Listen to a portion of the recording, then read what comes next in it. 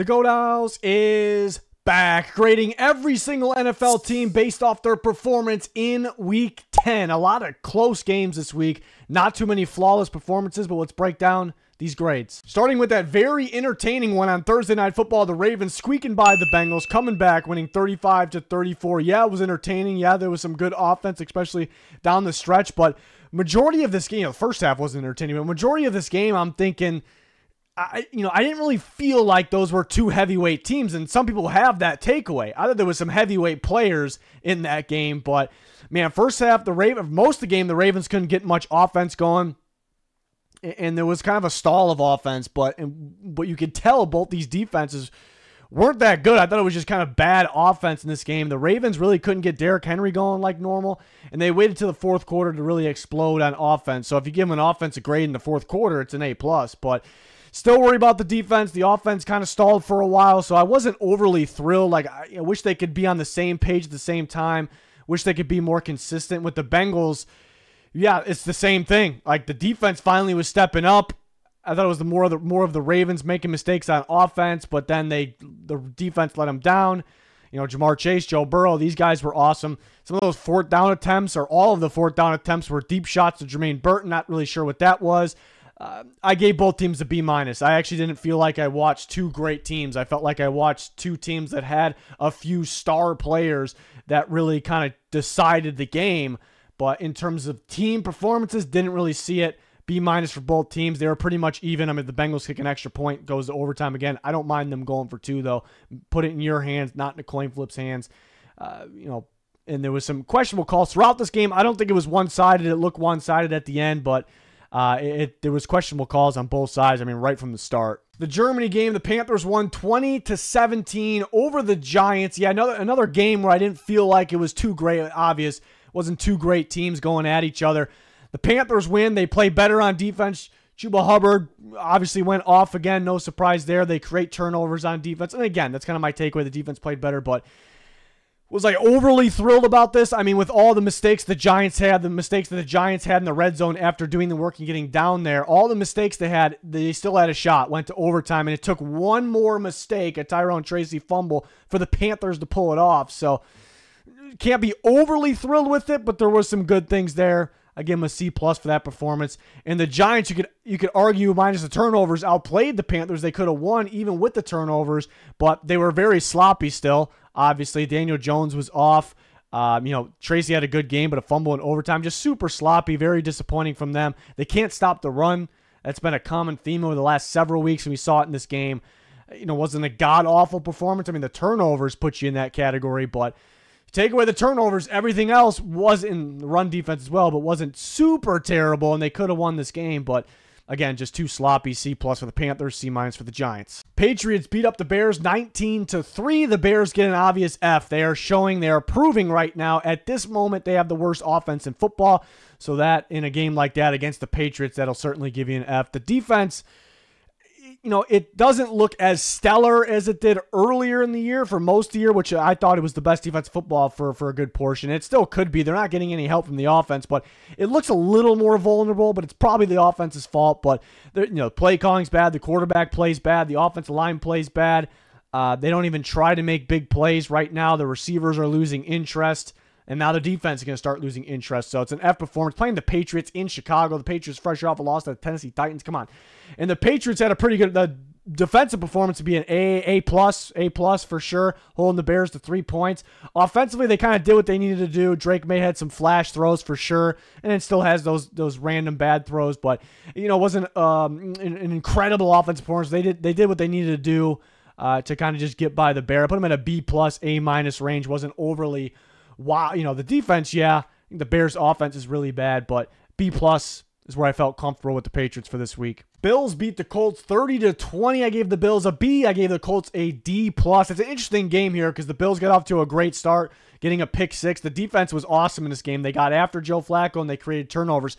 Jonathan Taylor still ran on them, and they still let Alec Pierce kind of get wild on them. Even with all those turnovers, the Colts still gained a bit of yards and actually had a chance in this game. So that's why it's a little iffy for the Bills. The offense didn't do a whole lot. I guess they got a lot of people involved, different people involved, obviously. It wasn't one of Josh Allen's best games. Not that he was awful.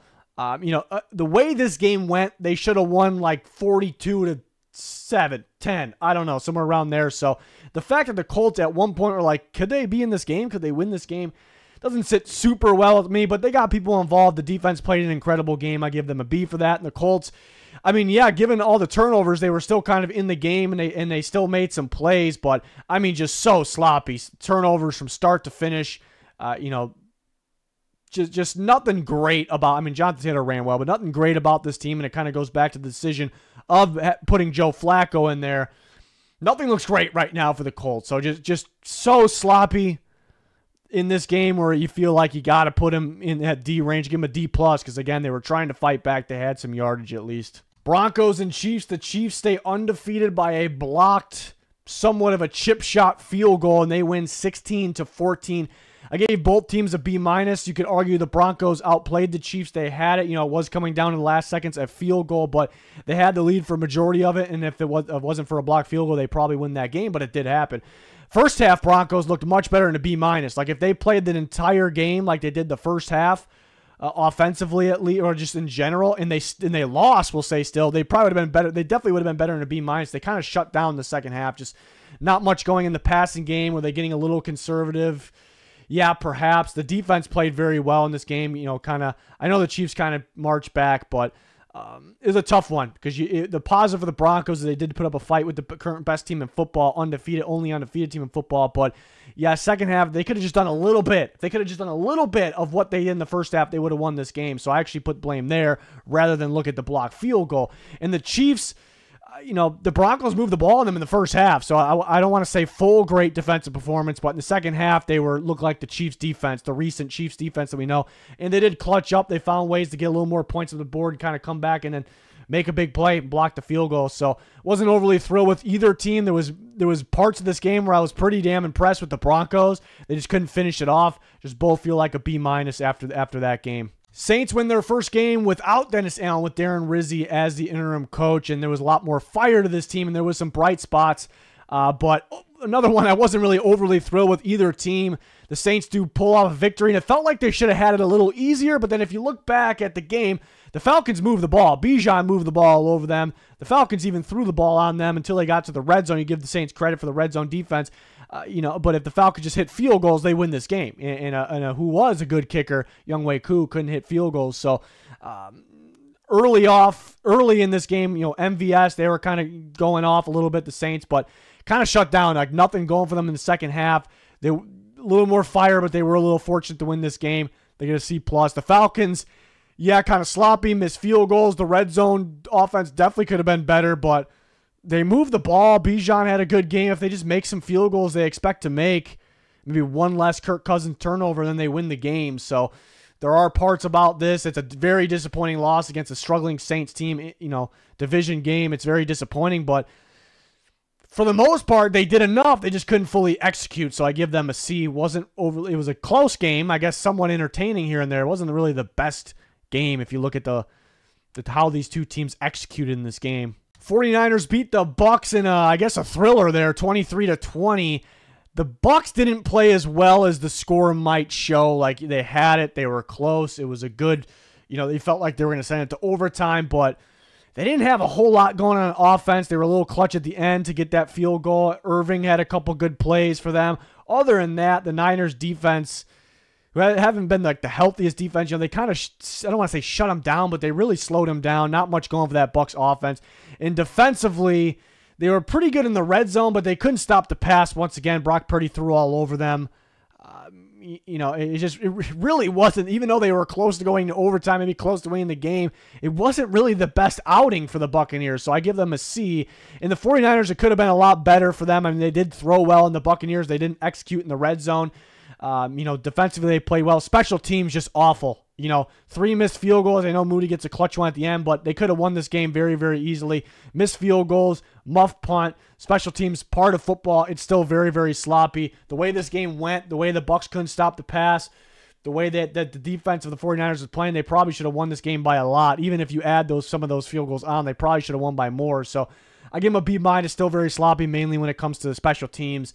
B- for the Niners, C for the Buccaneers there. Steelers and Commanders. I mean, we had a lot of close games this week where I'm going, were those teams, did they actually look good in that game? It was a lot of sloppiness. This game, there was some sloppiness. Wasn't perfect, but it felt like two good teams playing each other in this game. So I love that. The Steelers squeak by, win by a point. This one I've kind of felt like it came down to the end there. The Commanders had a shot. There was a controversial call with Ertz being right at the line. I think that ball was right on the line. I personally would have called it first. I understand it's hard to kind of reverse that, but I don't think we could put it all on that very, very close call that in no way, no matter which way they call it, we can't really say it's phantom.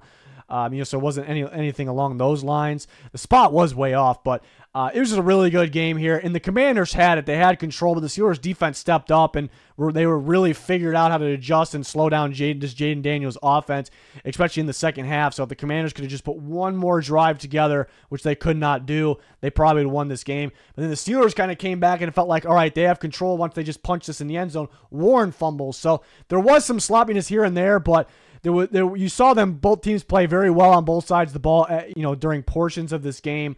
The Steelers find a way to win this game. Very, very impressive. The Commanders were missing some guys, though, so I would like to see them fully healthy, and it just shows that they could be a very solid team. But very impressed with the Steelers recently. They get a B+, Commanders get a B. That felt like two good teams going at it, so that's what you like to see. Vikings and Jags, a real barn burner here. 12-7 Minnesota wins, and I guess a tricky one to grade because you look at the Vikings, they had dominant time of possession. They moved the ball every time they had the ball except for once on the Jags. Got in the red zone, obviously couldn't execute in the red zone, and the defense completely shut down the Jags every single possession except for one. So you'd think, thinking about it that way, the Vikings probably get a good grade. But given this, I mean, just look at this game. Who you're playing the struggling Jags. They have Mac Jones in there. I know the defense played well, but it's just extremely disappointing. You expect them to move the ball down the field. You don't expect them not to get touchdowns. So it's just that lately they don't feel like they're as good as their record in this game. So I gave them a C+, even though there are signs of them being dominant in this game. Not overly thrilled. And the Jags, I mean, the only reason they're not in a D range or even worse is because they were winning most of this game and they held the Vikings to 12 points, 0 touchdowns. They got turnovers, especially in the red, mainly in the red zone, in the end zone even a couple times. So those are good things. You would think the grade would be high, but I mean, given they got those turnovers, you got to find a way to do something. The offense couldn't do anything. They turned the ball over in clutch moments, in crucial moments at the end. And even though the defense got turnovers, the Vikings moved all over them with ease. For some reason, it wasn't easy in the red zone, so give credit to the Jags' clutch red zone defense. But, yeah, I thought they should have ran the ball a lot more. I know the Vikings are usually good stopping and run, but they couldn't stop ETN in this game early. So, it was a weird game. Very strange game. Just not thrilled with either team. But you don't expect to be thrilled with the Jags. You expect to be thrilled with the Vikings, and I was not, even though the defense did their job in this game. Chargers 27, Titans 17. I gave the Chargers a B. They're in the B+ range. They took a little bit to kind of get going in this game. There was a controversial fumble that got changed to a incomplete. I thought it was a fumble. I couldn't believe they switched that, but it does seem like ever since last year, maybe the year before, anytime the quarterback is trying to throw the ball and even if the ball gets knocked out, 99% of the time these days they're calling it incomplete. I don't really. Usually it's when the hands upward motion and in a throwing motion, I should say, as well, wasn't really there and that one. So that could have changed the game. I still like the Chargers' chances, but it took them a little bit to get going. The Titans actually had some explosive plays on offense. They just didn't have enough in this game. Chargers defense, obviously the highlight was them getting after Will Levis and getting sacks and just pressuring him all game. I gave him a B on that one. Wasn't overly thrilled, but they did enough. Again, Herbert pretty efficient in the second half. Titans, I mean, they had some explosive plays. Couldn't protect Levis. Levis probably not good enough on top of it, but it felt like they were in this game for a little bit. They had that call where we talked about kind of go against them, but they're struggling right now. I thought they played this game a little better than I thought they would, even though they lost by 10 points here. So B for the Chargers, C- for the Titans. Eagles romped the Cowboys 34-6. I'm going to give the Eagles an A, the Cowboys an F. What's keeping the Eagles from being an A+ is, they weren't even considered an A+ for me, even though they, looking at the score, 34-6, it looks like an A+, but they started this game really slow. Hurts it felt like was even struggling, even though he was accurate. I think he only had like one incomplete pass when he had that interception. It was a really good throw or really good interception by Diggs. And he did have a fumble at that point. And at that point, it's like I was going, man, if the Cowboys were even semi-healthy, if they just had Dak in this game, they'd probably be winning right now. And this would be a ball game, and the Cowboys actually would have the advantage.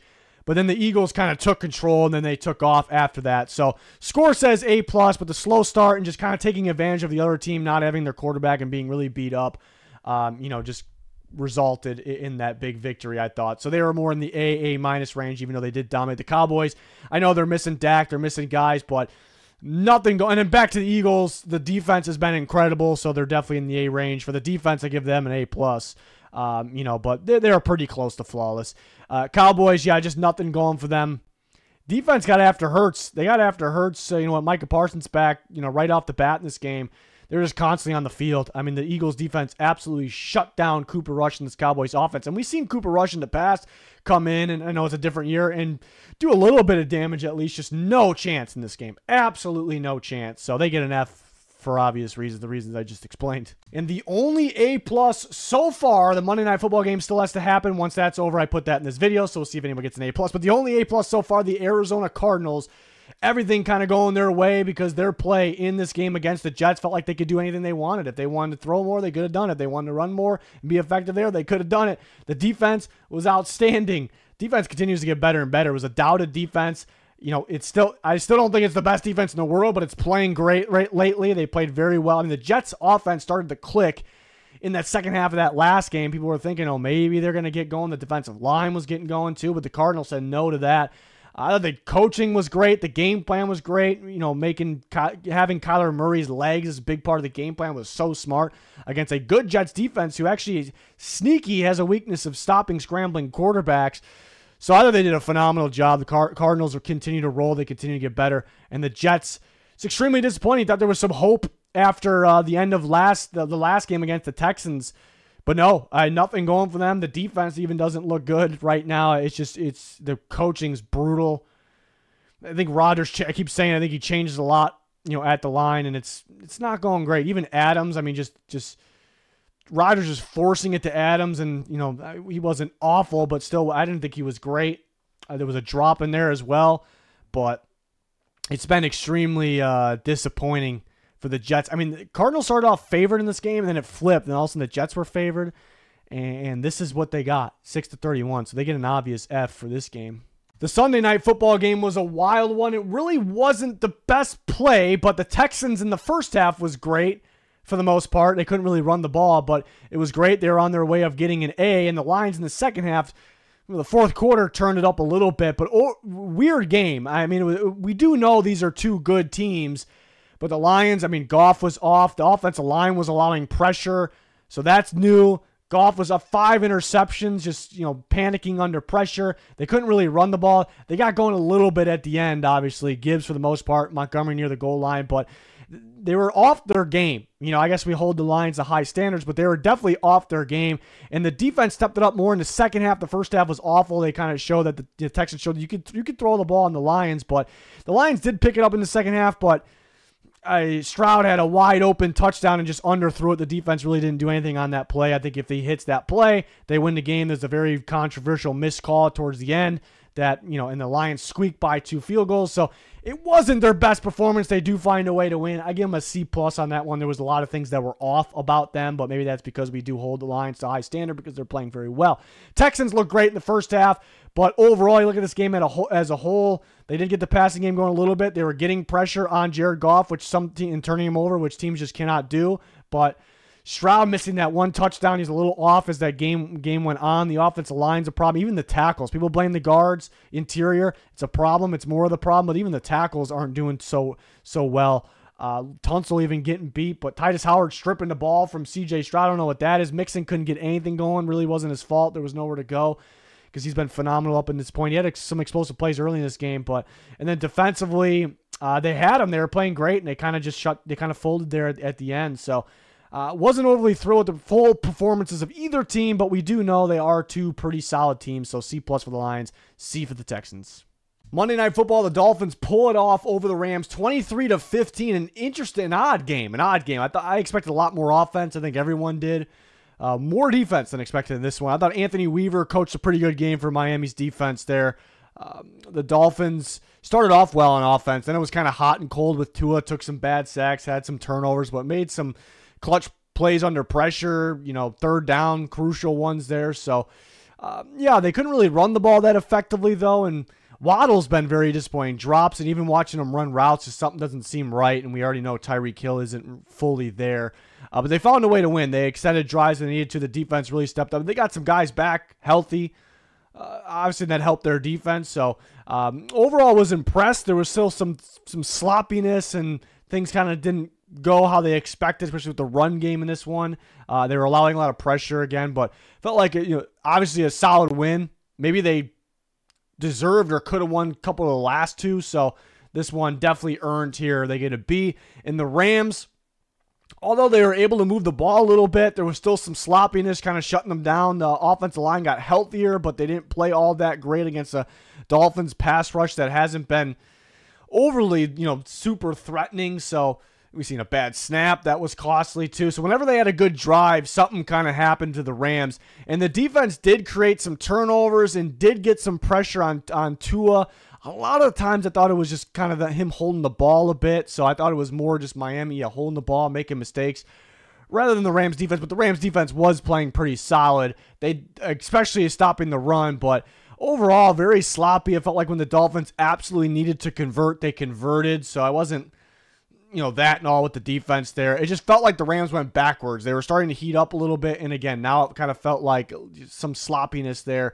So they're in that C+ range. That would have been a little generous, though. Just couldn't execute. They got outplayed most of the game.